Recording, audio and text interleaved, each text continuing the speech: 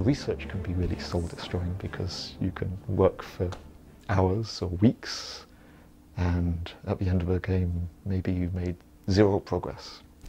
Sometimes you even make negative progress because you discover errors in what supposedly has been proved before. I think someone described research in mathematics as inspiration, constipation, inspiration, perspiration. The inspiration comes often, but there's a lot of work to do to check it's right, and very often it's wrong, and so on. You spend most of your time wasting your time on going the wrong way. I think what happens is that as you get older, as you develop as a mathematician, you tend to attack steadily harder problems. So when I was a graduate student, I was proving things every other week, and I wanted to solve harder problems. And it went into this routine where I'd be thinking for first time I attacked something really quite tough, it was a couple of years before I finally solved it, and those 2 years were fairly nasty, and then it was 3 years before I finally solved the next one I tried to do, and so on. And it got gradually longer until most recently I worked on something for years and years and years, 6 or 7 years, and I haven't solved it. I think the worst thing that can happen to you is maybe that you think you proved something, maybe you even published it, and then 1 year later you find a mistake, or even worse, somebody else tells you the mistake. It's a bit like long distance running. You know, you sort of run a certain distance and you think, I can't go on, I cannot do this. It's painful, it actually hurts, and I'm tired, and I don't want to do this, I want to go back to bed. Of course, there is always the point where you think you've got a proof, and it looks good, and it's exciting for a few days, and then, oh, you discover it's wrong on this particular line. But you just learn to live with that. I mean, that's happened for me since day one. I suppose that when I've been very disappointed with something in work, then I felt I want to throw in the towel and do something else. I don't want to have to go through that disappointment again. It's very demanding being a mathematician. I'm saying here that when you do work, it really takes up all your energy, and then again you're trying to do something so hard that most likely you won't be able to do. So it's a tough sport.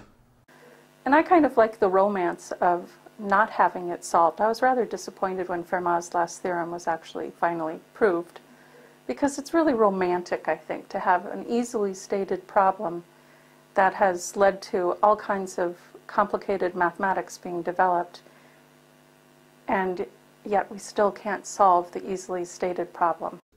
But what's worrying most, what gets me really stressed, is when I feel that I'm completely uninspired, you know. There are moments where I don't know why, the mind is tired, and you're not engaging.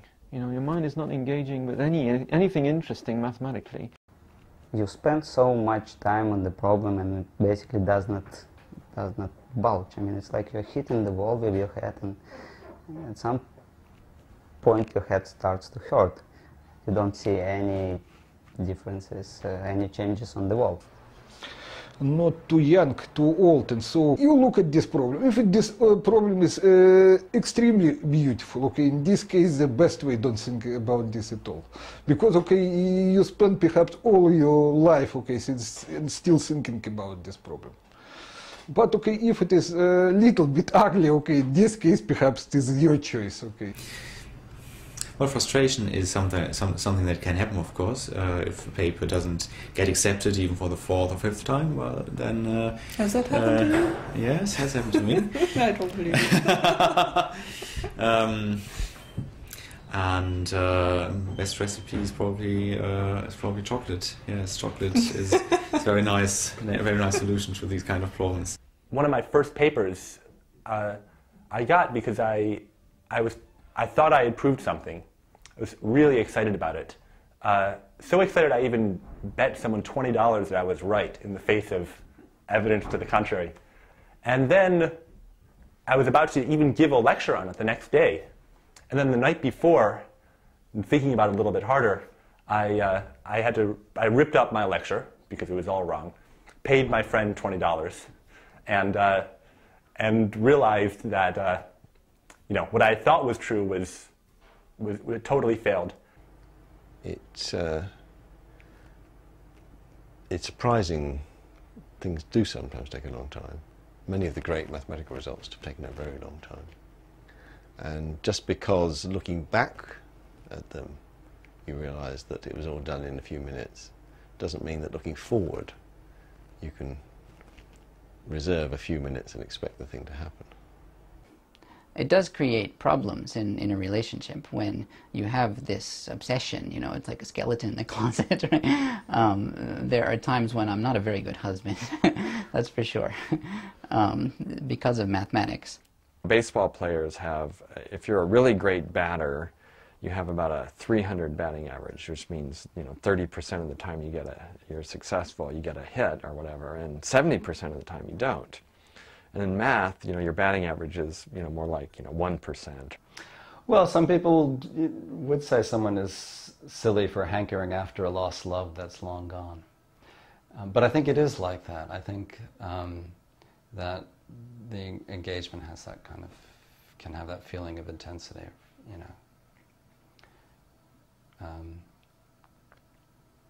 all that kind of excitement and focus on this single thing and all this pleasure that you get from it, and then if it goes wrong, all the pain and feeling of loss can change. Well, it changes the way you think about yourself. So you're also taking significant risks. I mean, you really spend huge chunks of your life on something that might never result in anything.